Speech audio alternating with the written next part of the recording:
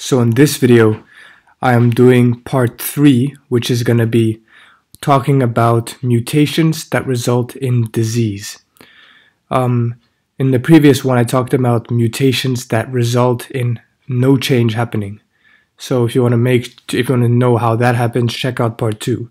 But for this video, we're going to see how these mutations result how these mutations can result in diseases. But specifically, we're going to look at this one highlighted here in green, sickle cell anemia. So this is the one that you have to know for the IB. All of these right here, like Marfan syndrome, albinism, they all happen through a similar mechanism, but you only need to know about sickle cell anemia, which maybe doesn't look bad compared to all of these, but the effects that this disease has is much greater and actually pretty scary. So let's get into it. So again, part 2, I talked about this stuff. I talked about the neutral mutation or the silent mutation, but now we're going to be focusing on disease. So here we are. So first of all, just to make all this make sense, what is sickle cell anemia? What is the disease?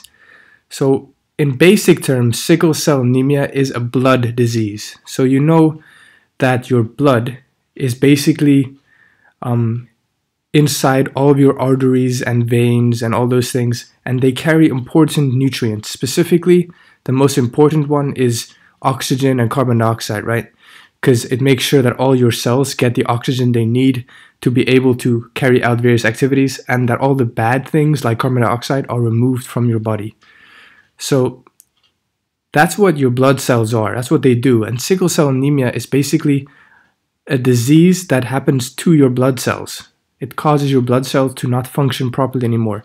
And this, maybe it won't show on your face or anything like that, but this disease is going to have a very bad impact inside your body, which can cause you to have big problems and even death, right? So let's look at it. So for example here, under normal conditions, so this is a blood cell. You can see typically it's like this biconcave shape, like a disc shape, right? It's not like, it's pretty unique. It's a pretty unique structure of a cell. And you can see here they are in an artery or a vein or whatever, and they're floating around carrying oxygen, similar to this guy right here. They can carry oxygen really good. Okay, this is what your blood cells are supposed to look like. When sickle cell anemia happens, what happens is your blood cells become this weird shape, this sickle shape. So sickle is this structure. It's like a half C. That's a sickle shape. So anemia, by the way, is a word that means loss of blood cells or loss in the function of your blood cells. So sickle cell anemia is a disease in which the blood cells turn sickle shape, which causes them to have a loss in function of the normal blood cells. And also a loss in the blood cells, which means you can't carry oxygen effectively, like this guy. So instead of being able to carry a full bag of oxygen, you can only carry a single oxygen. This is pretty much what sickle cell anemia is. But unfortunately for the IB, this is not all you gotta know. You gotta know how it happens. How is this even possible in your body? So you need to know this. You need to know that this happens through a base substitution mutation. Like I said in my previous video, a base. Remember, the reason why everything in your body works the way it does is because your DNA has all these letters, right? These letters are called bases. And depending on the order of these letters, depending on their order, they will result in a specific action or a specific function or feature. So if this order gets changed, then this function or the specific trait might be altered, and so the function might not be proper anymore, like this case. You can think of it similarly to a book. A book makes sense because all the words are spelled correctly and in the right order. If you suddenly were to change that order or that spelling of the words, now it wouldn't make sense. The book wouldn't make sense anymore. So your DNA works the same way. You want to make sure everything is in the right order. So base substitution mutation is when one of these letters of your DNA are substituted, so changed, for another one. So mutation means to become something different. So it's when your DNA becomes something different by changing one of the letters. Now, how specifically does this happen, and why does that matter? So to get to that, let me introduce something. So inside, don't get confused by this image. Don't worry, it's very, very simple.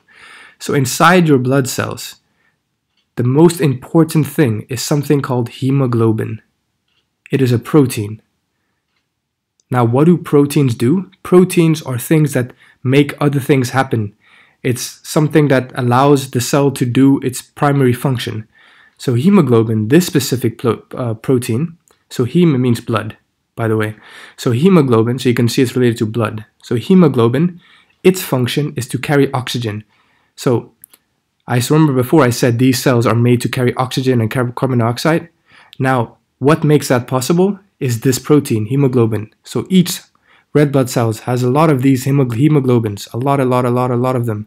And they are gonna basically capture these oxygens and carbon dioxides and move them around in your body. So let's look at this diagram. So here we can see it's like a vein or artery, and it was kind of cut open so you can see what's going on inside. And you can see all of these blood cells, right? So here it is. Now, this structure right here, they're basically showing you that inside this blood cell, we can see various ones of these. This looks like a crazy complicated thing, but all this is hemoglobin. So this is the protein. So remember, proteins are made during transcription and translation. And so if your code is correct from your DNA, it will make the right protein. But if your code is incorrect due to a base substitution mutation, you will get the wrong protein. So you'll get the wrong hemoglobin. And basically, you can see that a normal hemoglobin has 4 chains. So these chains are individual polypeptides, and when they're put together, they make a protein. And these polypeptides are made, like I said, during transcription and translation by linking together many amino acids. So we know, make sure that you know that proteins are basically formed by many little circles, amino acids, joined together by peptide bonds. And when they're all joined together, they'll form this long chain. And when these long chains are put together, they form this protein. Okay? And under normal circumstances, hemoglobin has 4 chains. 2 alpha chains, as you can see, alpha, and 2 beta. Okay? Now, bear in mind, it isn't really these colors. These colors are just here to make it clear to see, easy to see. But the important thing is, in sickle cell anemia, the hemoglobin isn't normal. So the code that makes hemoglobin has been changed by base substitution mutation, and this mutation results in a faulty hemoglobin. In sickle cell anemia, the hemoglobin will be missing, will have a problem in its B chains, its beta chains. So the beta chains, the green one and this red one, will have a big problem, and so they won't be able to carry oxygen anymore. So that change, that substitution, causes them to not work anymore. They're not made properly. And so your hemoglobin, only the alpha chains work, and so they can't carry oxygen properly anymore. Only half of it works. So that's basically the problem during the substitution. So the beta chains don't work, only the alpha chains remain.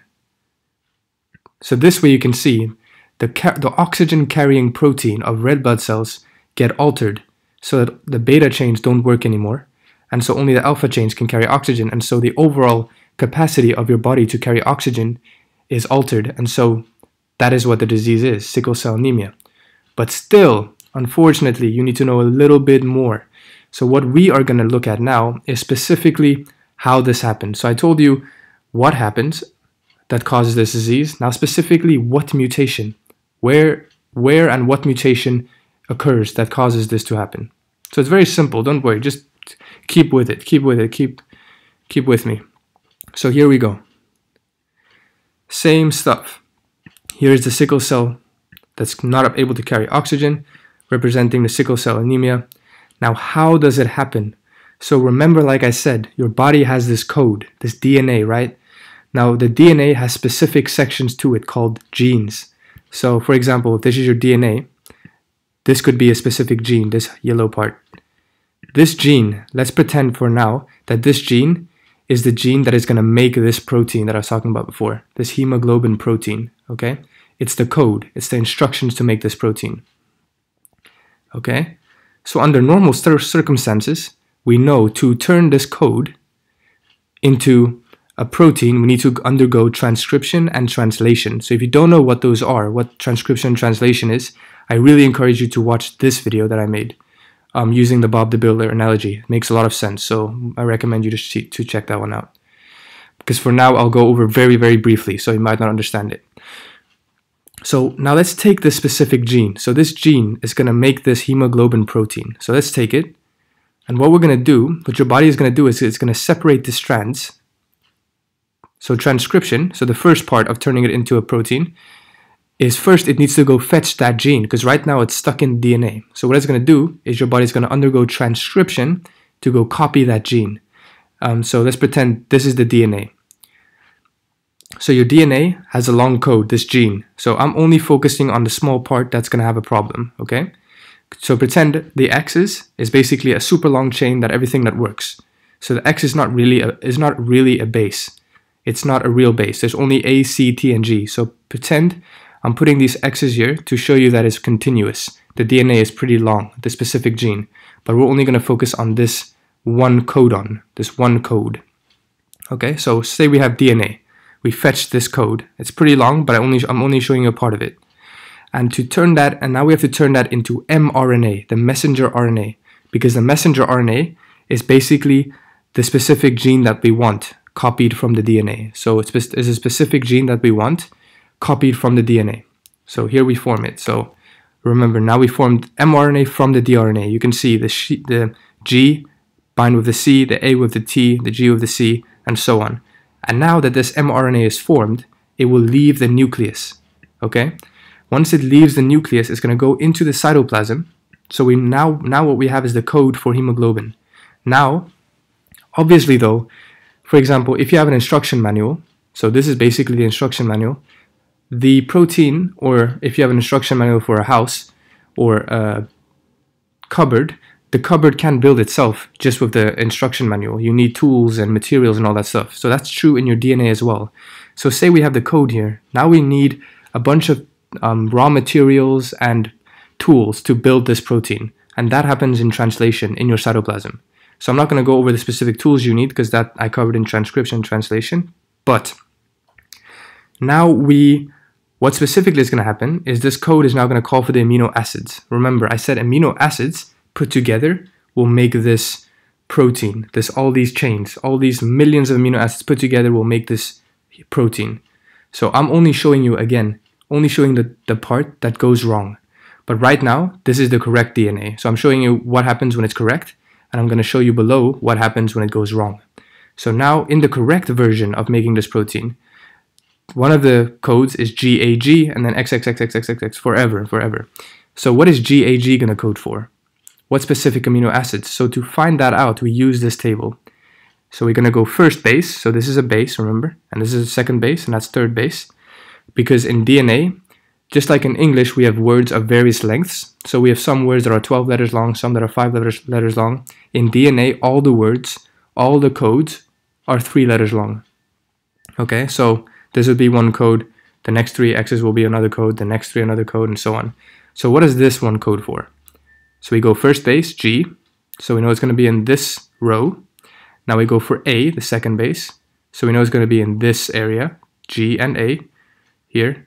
And now G, where's GAG? Here we have it, GAG. So the specific amino acid that one codes for is glutamic acid. So let's get it. Glutamic acid.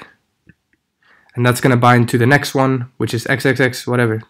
This isn't a real thing, I'm just showing it so it continues to go on. So this is the correct one, by the way. So your body is happy. You have normal glucose, normal cells if this happens. But what happens when it goes wrong? So we need to see this. So here is an example of what happens when it goes wrong. So what happens when it goes wrong is in your DNA, instead of having this code, CTC, XXX, whatever, forever, it's going to have CAC, XXXX, and so on. So what mRNA is this going to make during transcription? So this is going to make this mRNA. Do you see? It's slightly different. There's one different thing. Instead of having GAG, it has now GUG. Now what is GUG going to code for, do you think? Let's check. GUG. Here it is, GUG, valine. You can see it's a different amino acid. Here we have it, valine. So it's going to have valine. Let's bring this down. So we're going to have valine, the same code for the rest of the way, just one change. The so everything is going to be the same about that protein except one amino acid. So the faulty form, the problem form, will have the hemoglobin protein with a valine, and the correct form will have the hemoglobin protein with a glutamine. So you can see one single change. So then your body's going to be unhappy because now you have the wrong cells. You have these sickle cell shapes, and now you can't carry oxygen properly anymore. And this can result in major problems of your body because your body needs oxygen so bad. Why do you think we breathe for oxygen? So that's my point. So you can see the sickle cell anemia is really, really quite simple. It's simple. This disease results when your DNA is not how it's supposed to be. This is how it's supposed to be for the hemoglobin protein. But if it's not how it's supposed to be, for example, like this, it's going to make a different protein. So it's going to make a hemoglobin protein in which the beta chains don't work. They're not correct. So they can't carry oxygen properly anymore. Whereas in the correct one, it can. Therefore, you have this problem. You have this sickle cell anemia. Okay, so I hope this made sense. It's a simple substitution mutation where just one of the amino acids are different than the other ones, and so your final protein, hemoglobin, causes faulty beta chains, which means that this hemoglobin, only half of it works, the alpha chains, and so you can't carry oxygen properly anymore. So I hope that makes sense.